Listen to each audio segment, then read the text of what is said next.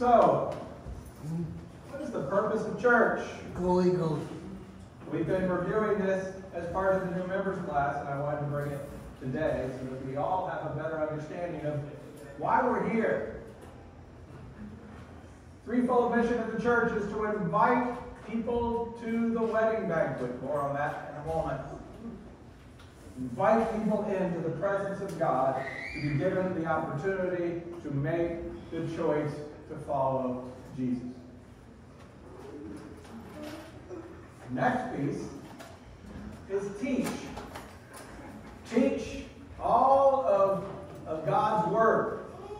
That's why I said this is the most important part of service, because I spend an awful lot of time up here or down there or over there or teaching God's Word, so that we are all on the same page of what God's standard is and what standard we are called to live within. The last piece is to raise up that church and send people out into the mission field. And that has been a part that we haven't experienced a lot here at Connections, and something we need to improve upon is raising up mature men and women of God that are ready to go and evangelize into the community. We are seeing the earliest stage of that with these posters behind me as we start learning how to leave the safety of our sanctuary and go into the world. If we categorize, if we're supposed to be doing 1/3 inviting, 1/3 teaching, and 1/3 sending, we spend an awful lot of time here at Connections teaching.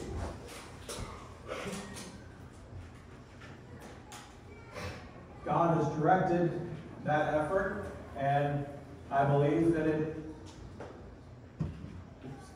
demonstrates kind of the same pattern that we witnessed in God's Word, in Jesus' ministry, in Paul's ministry, to share God's Word.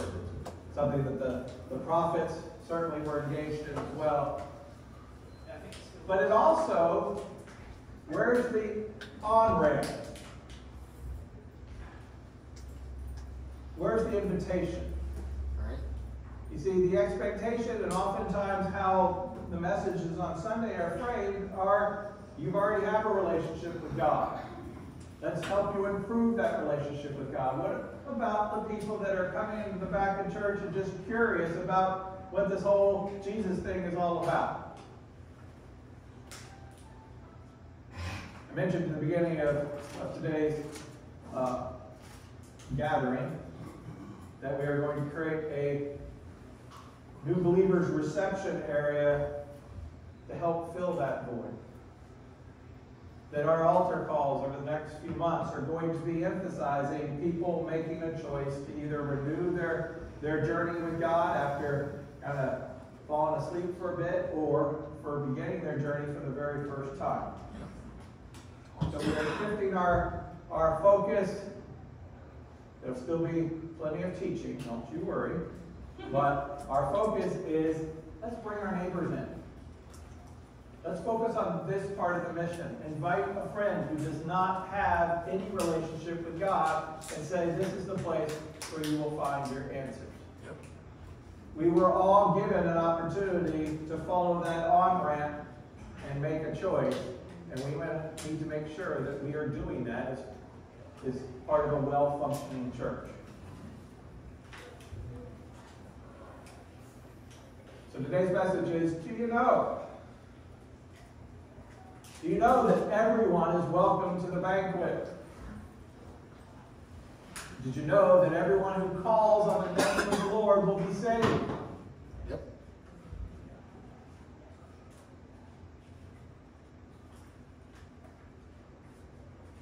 So this wedding banquet, where do we get this idea of a wedding banquet? Well, it comes from God's Word.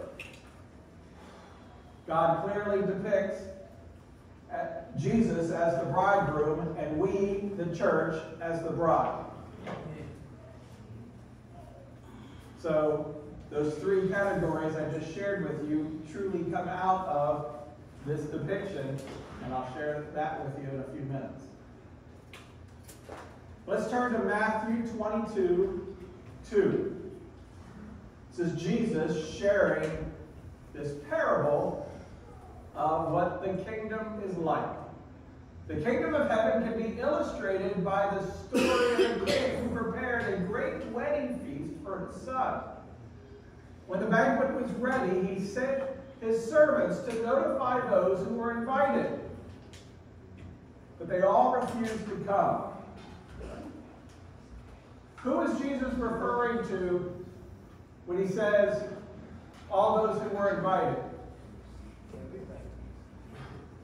He's actually talking about the Israelites, the chosen.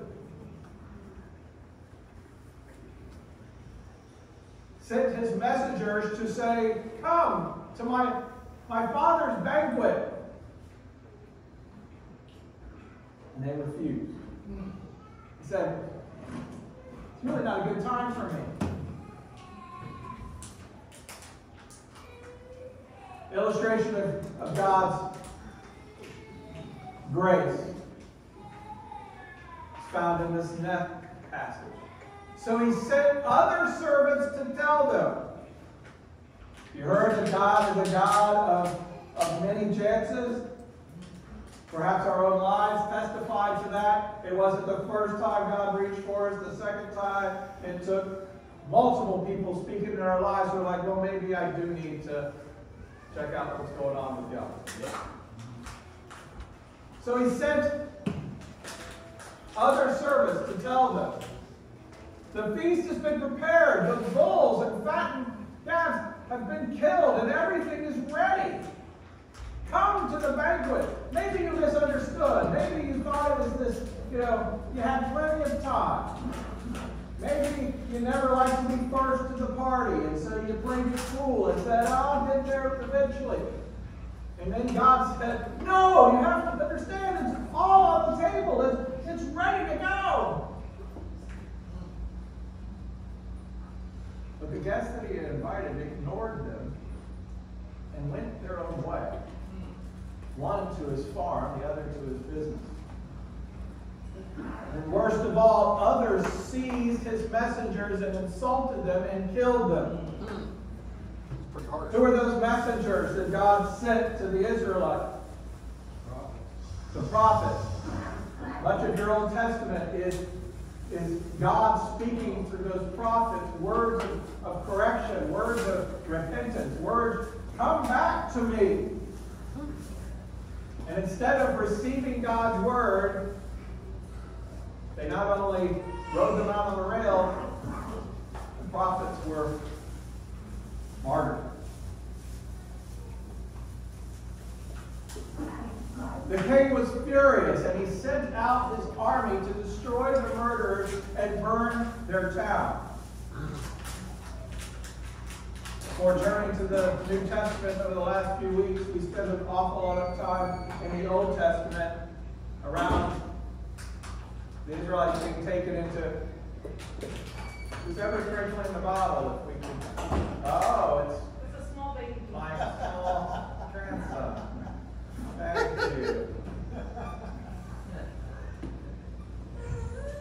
Which one would you prefer? He's going to grab my hand quickly. Do we have something soft and quiet you can squeeze them? No. Mr. Larkin? Yes, sir. Can you get Captain America off of my desk? Captain America? It's a Valentine's Day. No, it's an anniversary. He's soft and quiet.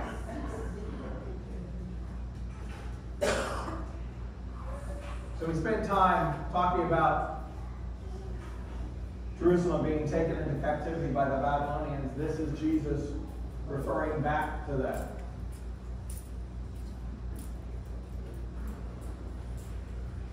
The cautionary tale of the Israelites opens the door for you and I. That's what we celebrate today. The servants are sent out again to everyone. Now go out to the street corners and invite everyone you see.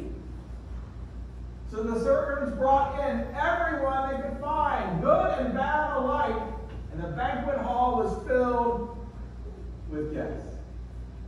We, the church, are purposed to be the banquet hall of our Father. Go and invite them in. Now, do you remember the second mission of the church? Teach. Because it's not enough to come to church. We are actually being delinquent in our duties if we allow people into God's banquet and never teach them His standards. Wow. Never give them an opportunity to accept Jesus Christ as their Lord and Savior and be clothed in His righteousness. That's harsh. That's true. So not only are we going to be emphasizing for the next several weeks, inviting people in, but also by creating a place for them to ask questions, we're going to emphasize the importance of accepting Jesus Christ as your Lord and Savior.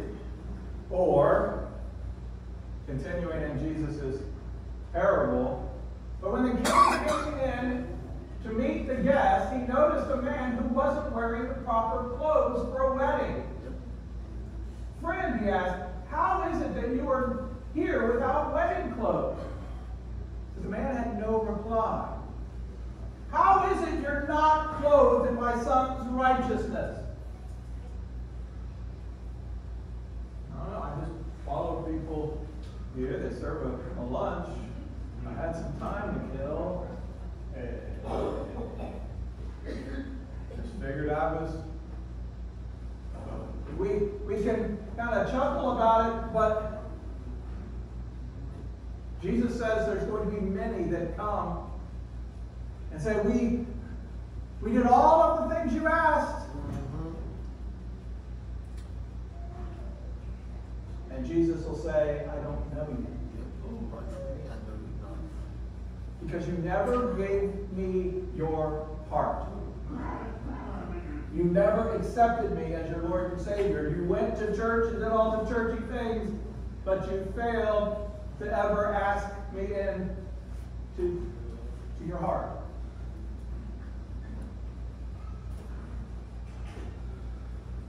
So the king said, bind his hands and his feet and throw him into the outer darkness, where there will be weeping and gnashing of teeth.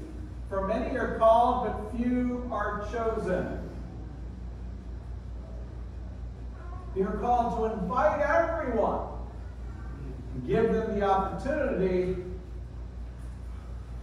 to come into right relationship with God, and the only way to come into right relationship with God is through Jesus.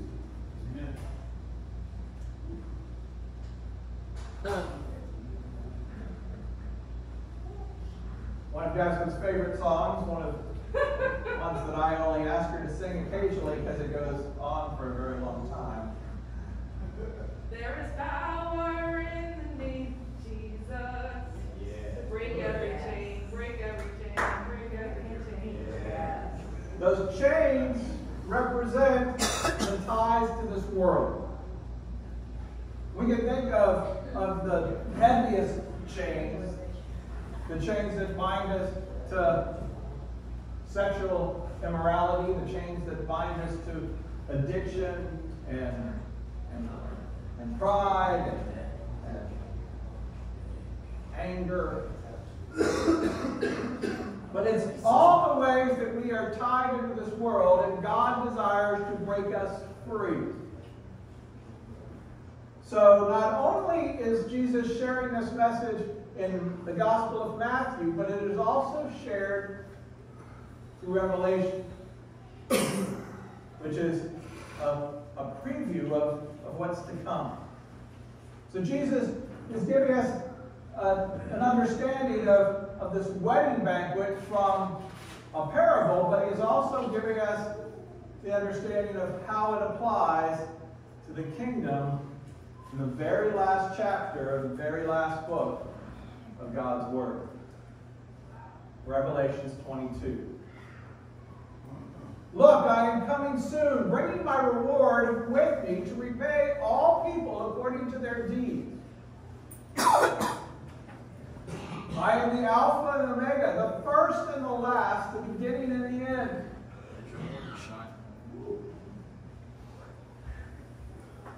That is a beautiful message for those who are in firm relationship with God and pursuing Him with everything that we are. That is a shaking your boots message for those that are sitting on the fence, having yet decided whether to make Jesus Christ your Lord and Savior.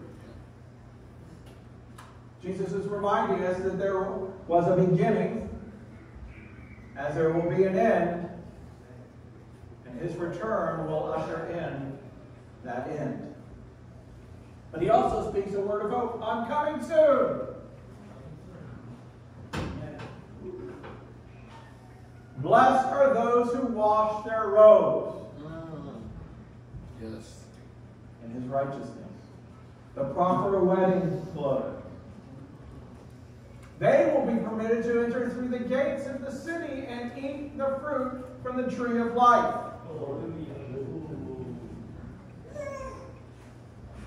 Eternity is ours for those who have accepted Jesus Christ as our Lord and Savior. Reminder of what is outside. Those who have chosen not to be dressed in Jesus' righteousness. Outside the city are the dogs, the sorcerers, the sexual immoral, the murderers, the idol worshippers, and all who love to live a lie. The eternity apart from God. I often mention that why the church exists is for all of those that are living outside of God's kingdom. This is the world. This is the opportunity today to choose to come through the door and live an eternity with Him. The Spirit and the bride say, come. The Spirit, I think we have an understanding. The Holy Spirit working through us. The bride is the church. Our mission is to invite. Come. Let anyone who hears this say, come. Let anyone who is thirsty come. Let anyone who desires to drink freely from the water of life.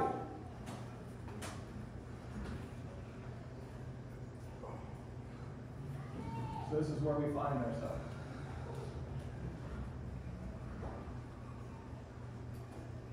How do we come? How does this work? What does it look like to accept Jesus Christ as our Lord and Savior? I've just been showing up to church. I didn't know there was more to it than getting on the bus and being entertained. As I've been speaking about getting up off the bench and getting in the game, this is what I've been asking. For you to make the decision today to make Jesus Christ your Lord and Savior.